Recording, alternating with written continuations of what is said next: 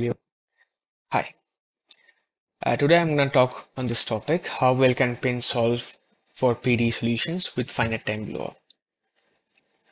So why pins? Pins leverage the capability of neural networks as universal approximator to solve PDEs. The loss function is composed of two primary components, namely the condition loss and the functional loss.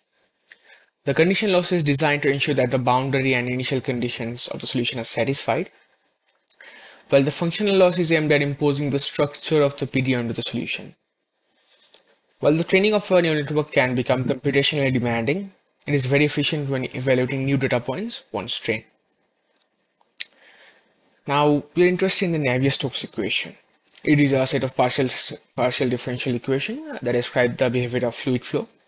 The motivation for studying the Navier-Stokes equation stems from the need to understand and predict the complex and often turbulent behavior of fluids. Scientists have been looking for evidence of finite time blowups in Navier-Stokes for a very long time. As is mentioned in the millennial problem, it is extremely difficult to draw a reliable conclusion because of the numerical instability of the equations. Now, blowups are not a rare phenomena.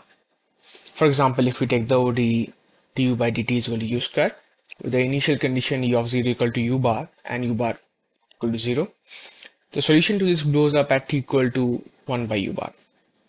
Now, in order to assess the efficacy of pins in the vicinity of blow-up phenomena, we have chosen a very specific case, that of the Burgess PD. So here you can see below is the Burgess PD. Now, what is our experimental setup?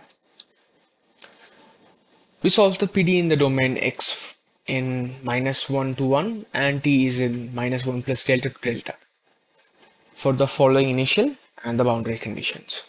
These initial and boundary conditions correspond to an exact solution to the Burgess PD, that is u equal to x by t minus 1, and here you can see that this blows up when t goes to 1. Now let the output from the neural network be u theta. Then the residual terms for the condition loss are the initial condition RTB and two of the boundary conditions.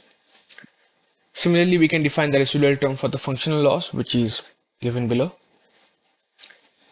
Now, following is the loss function that we try to optimize in the code. So first we have the functional loss followed by the initial condition residuals and the boundary condition residuals. We define the generalization error as this, where u is the exact solution and u star or u theta star is the optimal solution from the pin. We would like to note here that this definition of generalization error with respect to the true PD solution is not the same as what is usually called the generalization error in statistical learning theory, which refers to the difference in the population risk and the sample risk of predicted. Right. Now, what is our proposed theory?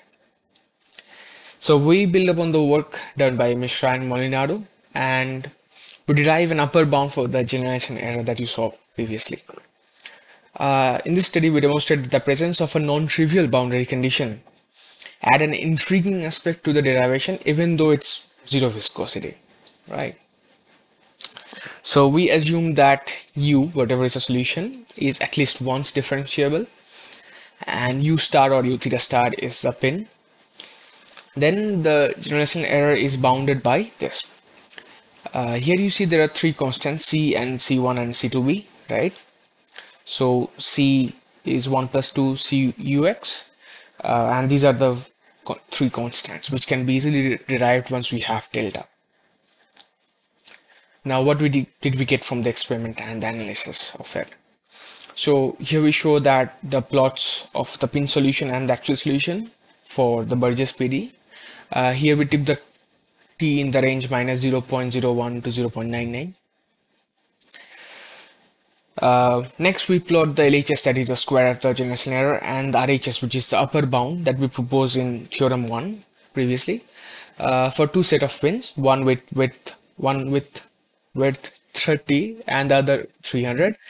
And to estimate the integrals, we use the SciPy framework. As one might expect, the Pearson correlation coefficient between the LHS and the RHS of that equation increases when the width of the neural network is increased. So in this figure, we see the RHS versus the LHS plot, right, for different values of delta. So we see from delta 0.95 to 0.994, and the collision coefficient here is 0.96. So this is for width 30 neural network. And next we have for width 300. So here the collision coefficient is much higher, as one might have expected. So what we look to do next, right? So it would be very interesting to analyze the generation error for 2D Bosniak. Now, why 2D Bosniak, right?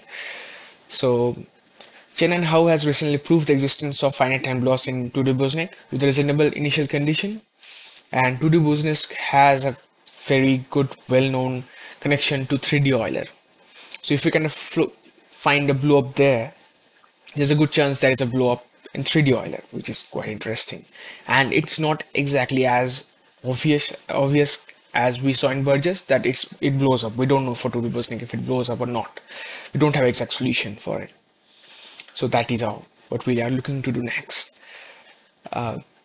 Thank you.